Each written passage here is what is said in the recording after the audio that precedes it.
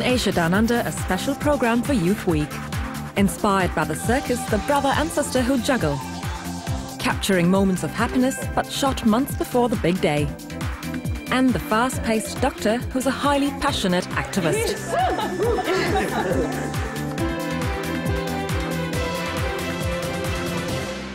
Kia ora and welcome to Asia Down Under. The theme for Youth Week is Step Up, Be Heard and Speak Out. And today on Asia Down Under, we're doing just that. With not just a bunch of stories about youth, but we've also got a handful of talented, young, aspiring reporters who've been sharpening their journalistic skills with us. So meet each of the reporters: Corazon Miller, Natalie Chang, Father Sen, Iko Fan and Victoria Young.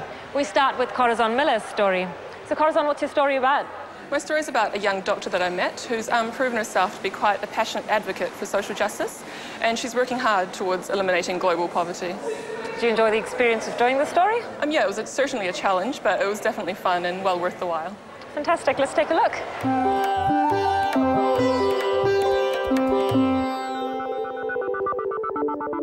Dr. Divya Dhar, last year's Young New Zealander of the Year, is always on the go, training for a half marathon, caring for the sick at Middlemore Hospital, and fighting to end the global poverty epidemic.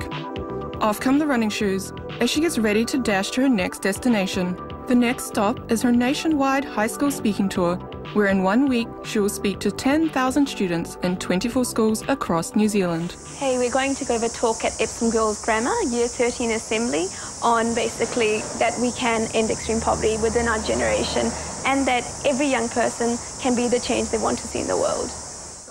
A mammoth dream requiring a lot of dedication, yet this campaign is done in Divya's spare time. Awesome, let's put our hands together. You want to join in? Yes. Her passionate activism began in her childhood days in India. In 1981, 1 in 2 people on this planet lived in extreme poverty. My passion stems from the fact that I was born in India and I saw poverty all around me.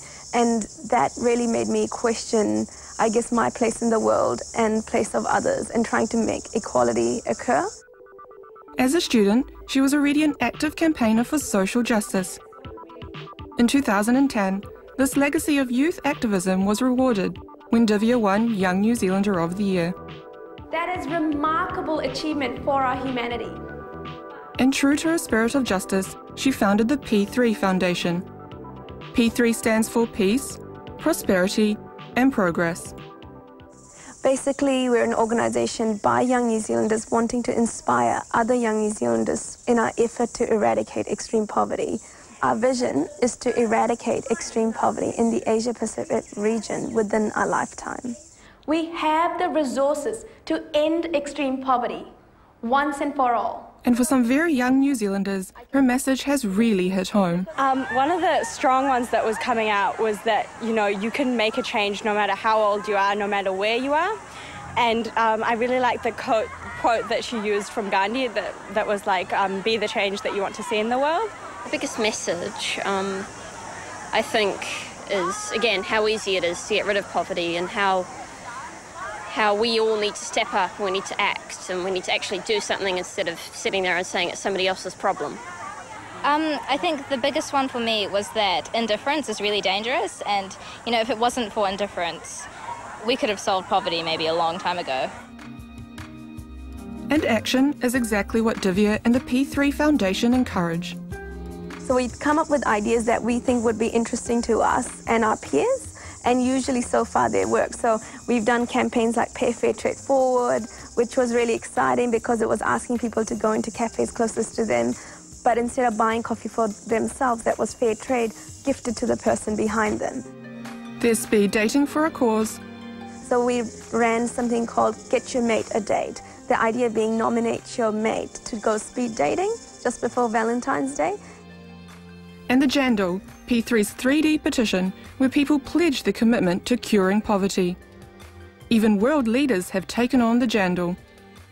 Closer to home, fellow social justice advocate, scientist Ray Avery, also supports Divya's work. She's a little tiny dynamo because she's doing a full-time job at Auckland Hospital. I remember she was at some award ceremonies the other day, and she was there in a wonderful dress, a cocktail dress, and she looked fantastic. And she was having a very animated discussion with another philanthropist, and she was giving her view on the world. And then she looked at her watch and said, "Look, I've got to go to work."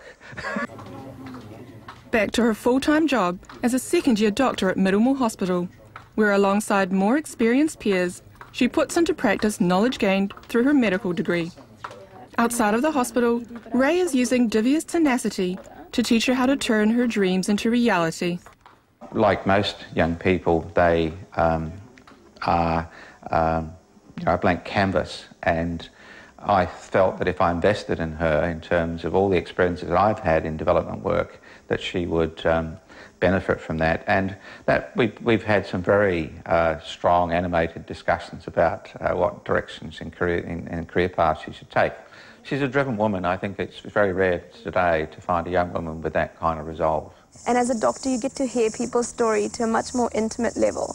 And through that, I got to, I guess, experience humanity at a different level to perhaps some of my colleagues. And I think really that's where it comes from.